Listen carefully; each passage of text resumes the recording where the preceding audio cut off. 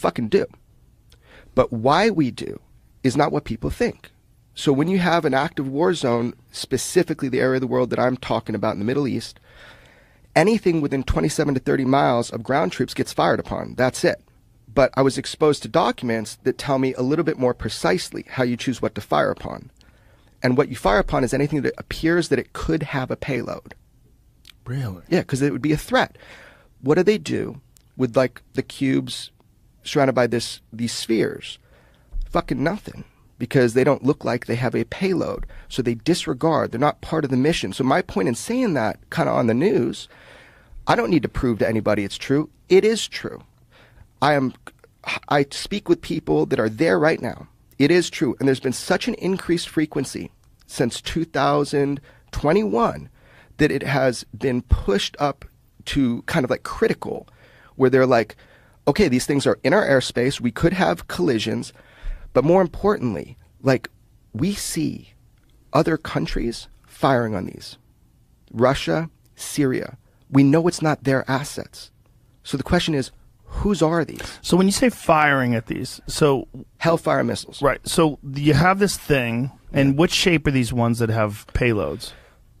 Okay, well that's what's crazy. So I have images of one that we fired on, and for can you show us the image? I'll show you.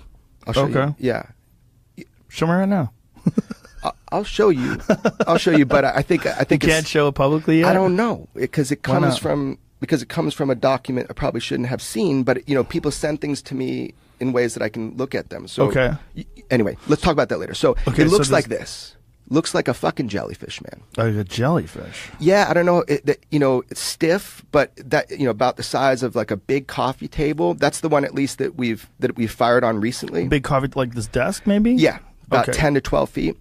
And then it looks domed, and then it has and they're not all like this, but this is the one we're talking about that I know was recently fired upon. And what do they think it's made out of? See, that's the whole thing, man. Is it like metallic? That's the whole thing. There's no retrieval program that's known in these war zones. So even if they did hit something, like, first of all, would they be able to take it down, whatever it is, right? And by the way, we're eliminating that these are balloons, drug smugglers who use balloons and shit like that. These are objects that have controlled flight. So, back in the day with the Foo Fighters, this is not a new phenomenon, right? Back in the day with the Foo Fighters. People need to understand that it's not just a band. The Foo Fighters. Oh, yeah. Yeah. No, man. So World War II, you had both sides of the war, all sides seeing these metallic spheres outpacing their planes. And they're like, oh, fuck, they're up to something. They got some cool technology. The problem is we find out both sides think it's, the other sides. Right. This has been happening for so long. I have an article. We can pull this up. I got an article from 1960. Talks about a cube with a sphere around it. A fighter pilot, military fighter pilot, for 4 days they were getting these. It was in the Alamogordo newspaper. So I'm just saying that is not. Is that New Mexico? Yeah, Alamogordo. Yeah, I think that's an interesting area. Yeah. And so these Foo Fighters, yeah. Were both sides reporting the same sort of formations and the same speed? We thought it was their technology. Right. They thought it was ours. What's happening right now in the Middle East with the same thing? Yeah, because we're seeing Russians and Syrians fire on these, and we're sometimes firing on them. But whose are they? When you say we're seeing, so is this reports from soldiers that you're getting? Like, yeah. Where are you getting this information? Okay, so people that work in these, people that work in collecting this data are a little bit frustrated. And why, that's why I want to become unnecessary. Why do they come to me, right? And I think they're frustrated that they don't have a way to put it up through the chain of command.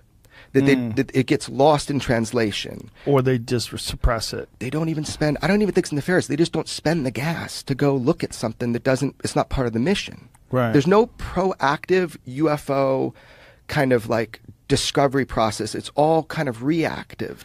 That's one of the weirdest things about Commander David Fravor's account, was that when he was talking about being in radio communication with the Nimitz, and they were saying, we see these things every day. And he was like, what the fuck are you talking about? You see this every day? You see these